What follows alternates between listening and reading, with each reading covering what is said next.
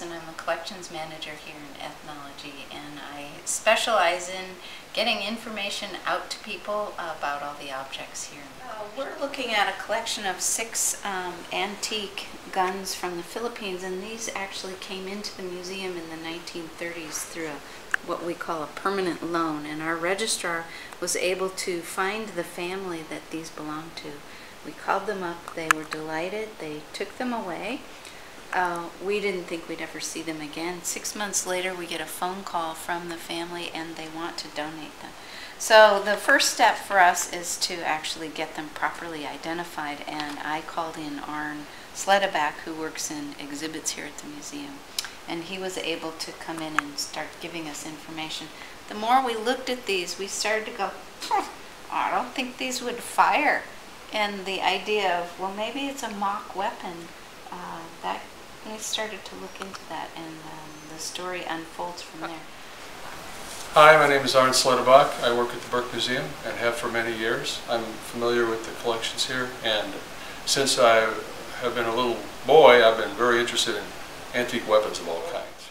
It's interesting when we start to look at these guns, we see that some of them look like they might actually fire, and others look like they'd probably explode if we tried to fire them.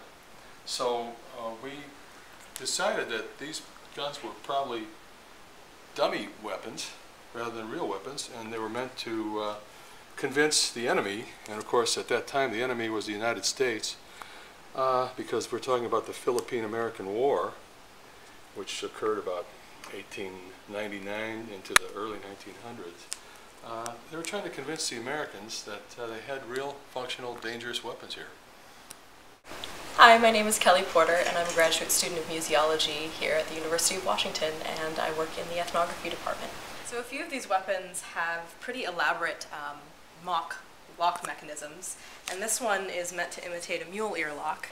And essentially, you'd kind of pop this up here and pull the trigger, and you can see on the top that it rests on this little trigger pull, and when you pull it, it kind of smashes down on this little nipple here.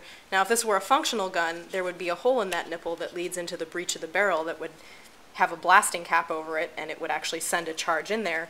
But if you look at it real close, and I don't know if you can see, there's no hole in there, so there's no way for this weapon to actually deliver a charge. You could use it as a cap gun, but that's about it. So the other one that has a really interesting sort of mock lock mechanism, and this was one that Arne and I puzzled over for a long time, is this one. And it resembles most closely a Japanese matchlock rifle, where they would have this sort of snapping arm that would come down, and it would have a burning cord, and it would go into a little flash pan and send that charge into the barrel. And you can see that there's actually a hole that leads into the barrel, but there's no place to put the cord. And we really don't know how this would have worked. I mean, hypothetically there are some mechanisms there, but it really doesn't seem possible that this was functional. So you would prop it up on there and then pull the trigger and it would come down. One thing to look at is to see if the end of the barrel, the breech, is really tightly closed, because you can't have a functioning gun if that area is open. In other words, if you look at a cross section of a barrel, yes, the pen doesn't work too well. It needs to be tightly closed in the back, and there might be a small hole here. There has to be some sort of small hole here, so that somehow when you have the powder and the ball, you can ignite this charge with a match or some other mechanism. But if it's open in the back, as some of these are, there's no way that would work, because the gases, the hot gases, would come out and possibly blind the person who's using the weapon or trying to. So because all of these guns, in order to be functional, would need some sort of seal or breech plug, we started looking at these to see if they actually had that feature. And if you look down at this one, you can see on the very end there's a huge gap in the back from where the barrel meets up with this backstop here. So this one would have fallen under the realm of definitely not safe to use. Some of the other ones are a little bit harder to tell. Like these, we can't really tell if this is properly sealed or not. It certainly looks like it could be, because you can see that it's firmly fitted in the back there, and there's some pretty substantial metal plating around it. But for most of these, it's really pretty hard to tell.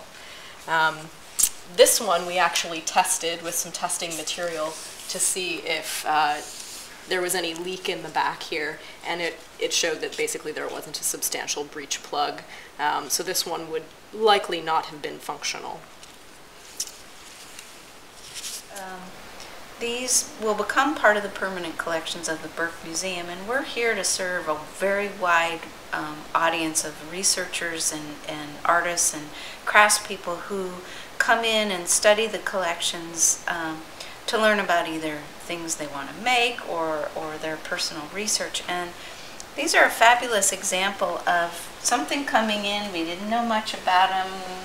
Okay, they fall under our scope of collections, which is the Pacific Rim, and they turn out to actually have a really fascinating story and a historical connection to the Filipino wars, and so it makes perfect sense that they're here in our collection, and we're delighted that we will be taking care of these for the future.